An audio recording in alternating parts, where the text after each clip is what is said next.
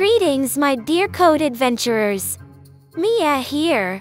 Today's quest is about character customization. For design, we'll be using the awfully sweet free character pack for our heroes and the nice free backgrounds from Noranico Games, both of which you can find links to right below this video. Ready to embark on this digital odyssey? Should you seek guidance or wish to talk with me, let your words be known in the comments below. Let the adventure begin. Team, we're about to set the default indices in the variable planes, the foundation of our character customization module. This step is crucial for defining the starting points for each attribute. Nico, prepare to input the coordinates. I shall input my password.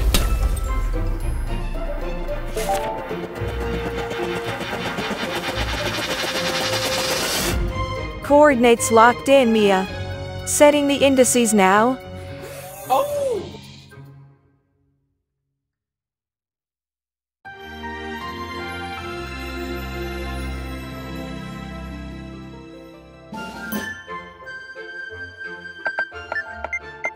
By starting all indices at 0, we ensure that every customization starts from a clean, uniform base. It's like setting our gear to default before a mission, ensuring we can customize any aspect from scratch. Scratch up your back?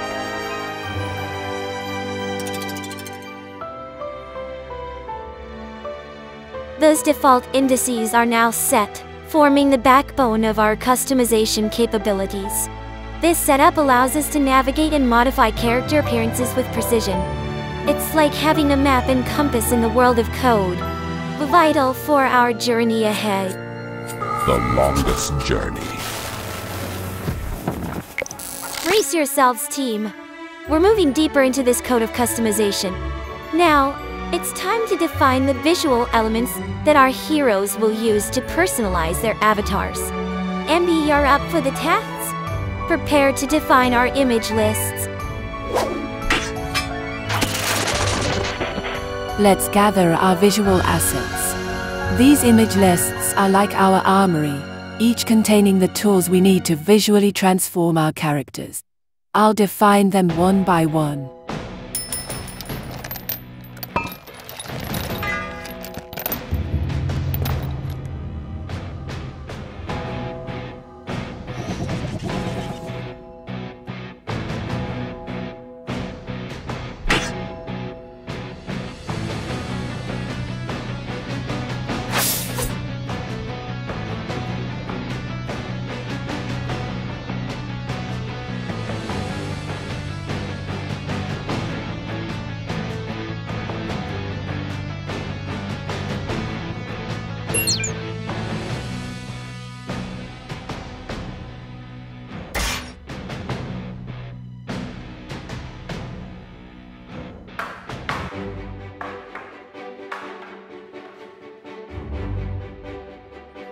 Each list is meticulously prepared, allowing us to swap features with precision.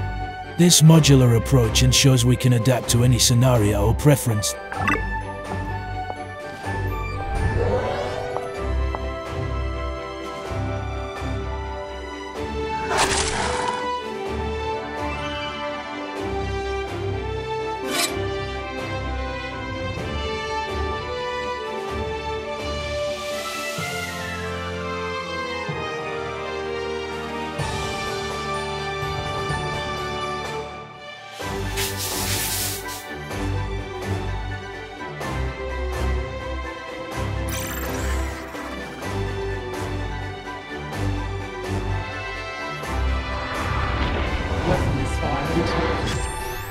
Excellent work! With these lists ready, we've essentially created a visual database for our customization module. These resources are now at our disposal, ready to be called upon as we continue our journey. Remember, these tools are crucial for building the outward expressions of our characters, making each one unique and reflective of the user's choices. That's an easy choice! Team, with our visual assets defined, it's time to organize them into a mighty tool. The Customization Dictionary. This will be our central hub for accessing these images swiftly and efficiently. Nico, take the lead and show us how it's done.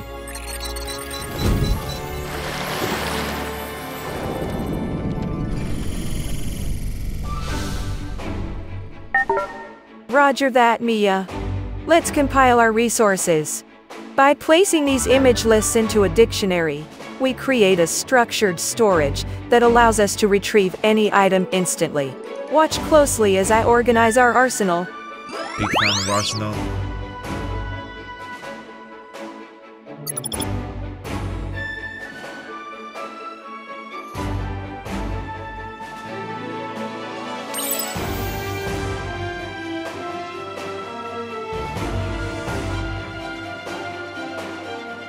This is like mapping out the territories of a new world. Each category, hair, skin, eyes and clothes, now has its own domain within our dictionary. This means we can navigate and alter appearances with just a few commands. Fantastic! Our customization dictionary is now operational. It's our command center for all visual transformations. With this setup, you, our brave viewers, can seamlessly switch between different looks for your characters, making each interaction in your game uniquely captivating. Remember, efficient coding practices like these not only save time but also enhance the gaming experience by making everything run smoother. Now that we have our dictionary ready, it's time to anchor our images in the virtual space of our game. Correct placement is key to ensuring that everything looks just right. Even you're on point for setting the base coordinates. Show us how it's done. Understood, Mia. Setting precise coordinates ensures that our customization options are not only visible but also aesthetically pleasing. I'll set the base positions now, which will serve as the foundation for all our image transformations. By establishing these coordinates, Ivan is creating a standard layout from which all customization items will be aligned. This ensures consistency across the board, no matter which item our players choose to customize. Well done, Yvonne. With these base coordinates set, we have laid down the groundwork for visual consistency in our game. These coordinates will ensure that every customization element appears in its rightful place, contributing to a seamless and engaging player experience. Amazing experience. Next, we'll apply these coordinates to transform the placement of each customization option dynamically. Lyra, it's your turn to shine. Let's implement these transformations and bring our characters to life.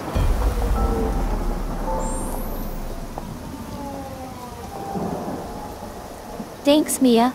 With these base coordinates set, I'll now apply them across all our customization categories. This will ensure that no matter which attribute our players choose to change, it will always appear perfectly placed. Watch as I set up the transformations for hair, skin, eyes, and clothes.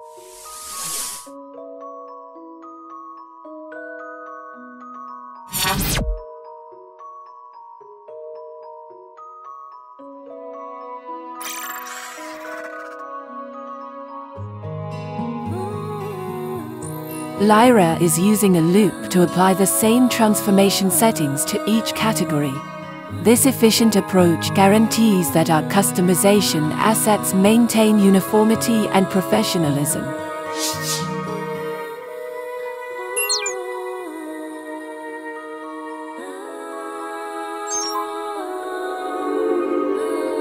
Beautifully done. Now, all our visual elements will consistently appear where they should thanks to the transformations you've set. This not only makes our game look good, but also makes it easier for players to navigate. We're ensuring a top-notch experience by aligning every detail just right. As we advance, it's essential to implement a function that will fetch and transform our images according to the player's customization choices. Nico, you're tasked with creating this function. Got it, Mia. I'll define a function called get_image, which will be responsible for selecting the right image and applying our preset transformations based on the player's current selections. Let's dive into the code. Give me the code now.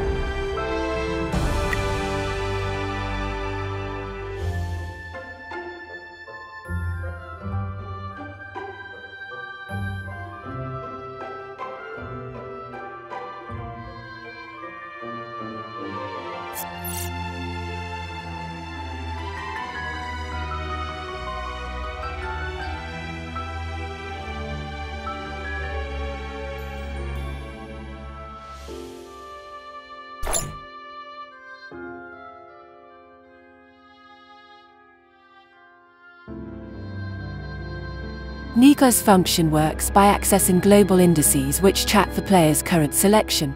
It fetches the appropriate image from our organized lists and applies the transformation we defined earlier. This ensures that each customization option appears exactly where and how it's supposed to on the screen.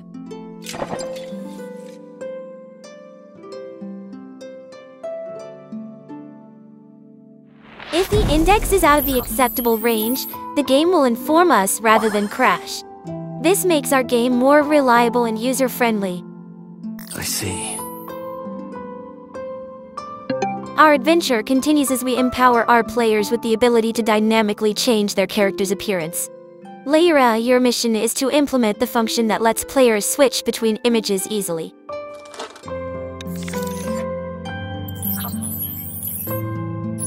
Absolutely, Mia.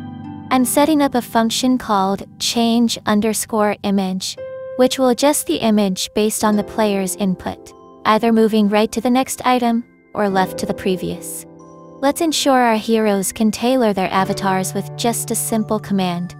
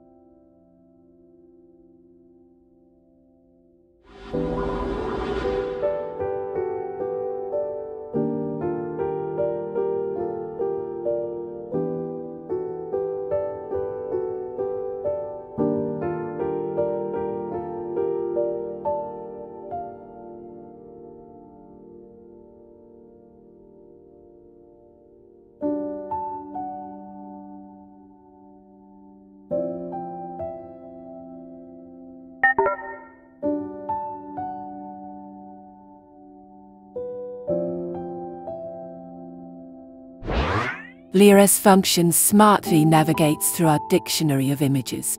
By incrementing or decrementing the index and then using modulo operation, we ensure the selections wrap around smoothly. This means if you reach the end of the list and continue, you'll loop back to the start.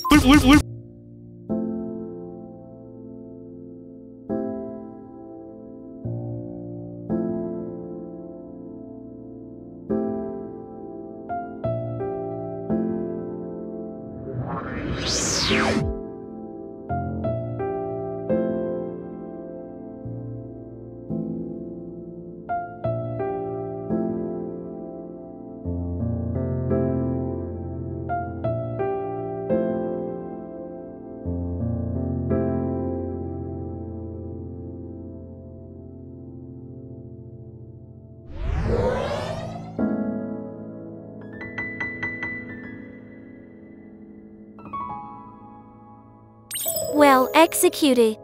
With this function, our players can explore and experiment with their characters' looks in a fun and engaging way. This level of interactivity is what makes our game feel alive and responsive. Remember, it's these small details that enhance the overall gameplay experience.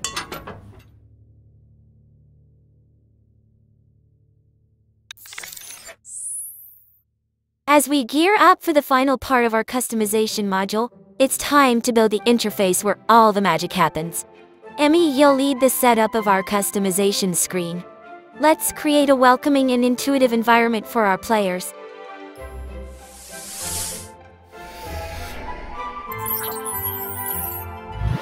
Setting up an engaging customization screen is crucial for player satisfaction.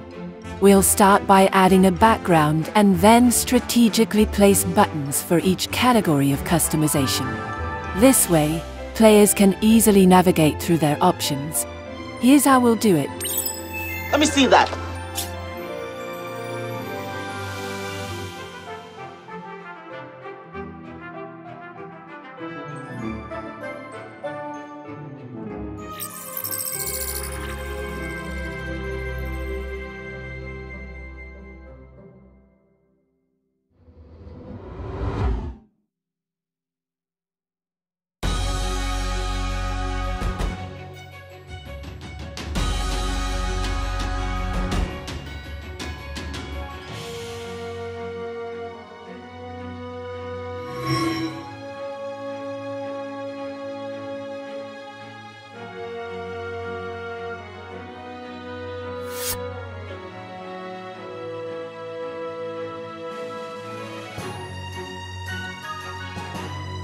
By organizing the buttons within a horizontal box, or H-box, we ensure that the interface is both aesthetically pleasing and functional.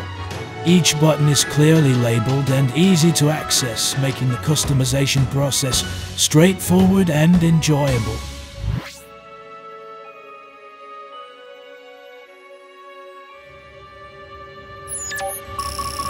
Excellent setup! This screen is the portal through which players will express their creativity. By making the navigation intuitive, we enhance the player's experience, allowing them to dive into customization without any hassle. Moving forward, our next task is to bring our characters to visual life on the customization screen. Lyra, let's demonstrate how we use our getImage function. Indeed, Mia. By calling the get_image function, we can fetch the right image along with its corresponding transformation. This way, each customization choice is accurately represented on screen. I'll add the images for skin, clothes, hair, and eyes. Right now.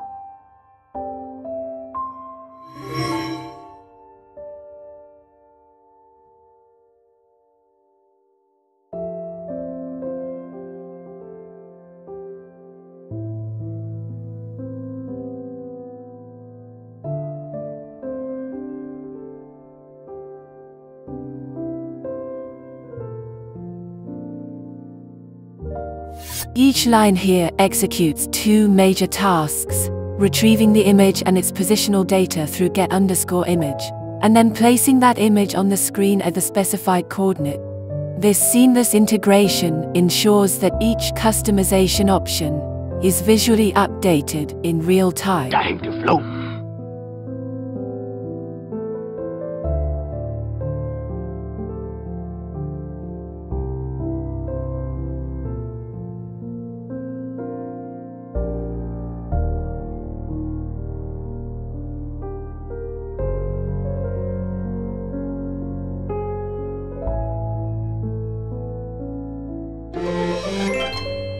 Fantastic execution, Lyra!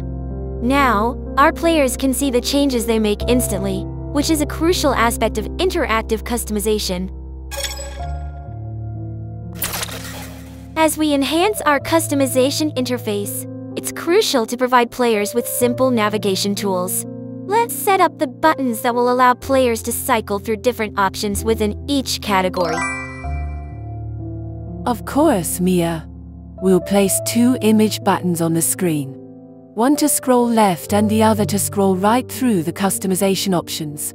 These buttons will be linked to our change_image function, making it easy for players to explore all the available choices. Let's implement these controls.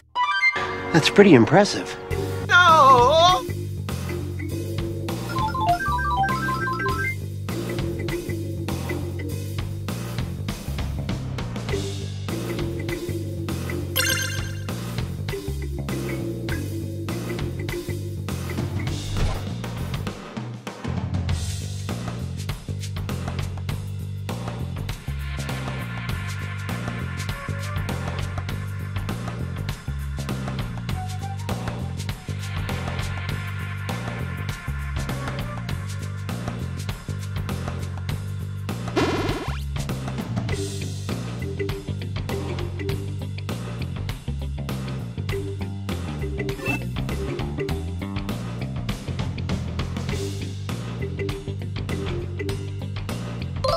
These buttons are strategically placed to be intuitive for the user. The left button allows users to go back and revisit previous options, while the right button moves them forward to explore new ones. This setup ensures a fluid, user-friendly navigation experience. Excellent work! With these buttons in place, our players can smoothly transition between options, providing them with a sense of control and freedom as they customize their characters. This kind of user engagement is key to making our game both enjoyable and memorable. Let's see what she'll do next. Now that our customization interface is fully equipped with dynamic images and navigational buttons, it's time to bring it all to life. Yuvon, you're in charge of launching our customization screen. Let's ensure our players can start customizing their characters right away. Understood, Mia. I'll make sure that as soon as our game starts, or whenever players choose to customize their characters, they'll be greeted by our well-crafted customization. Here's the simple yet crucial code to kick things off.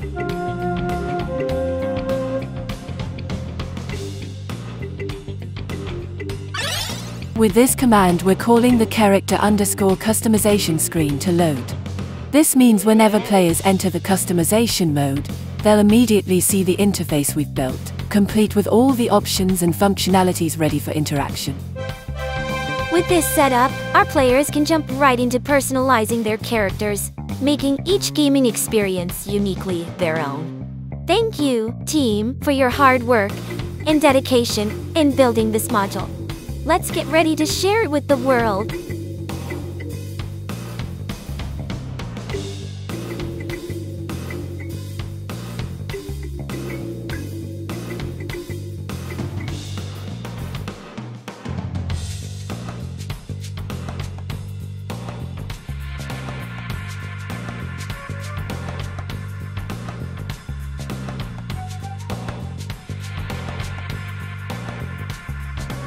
Thank you so much for watching the video.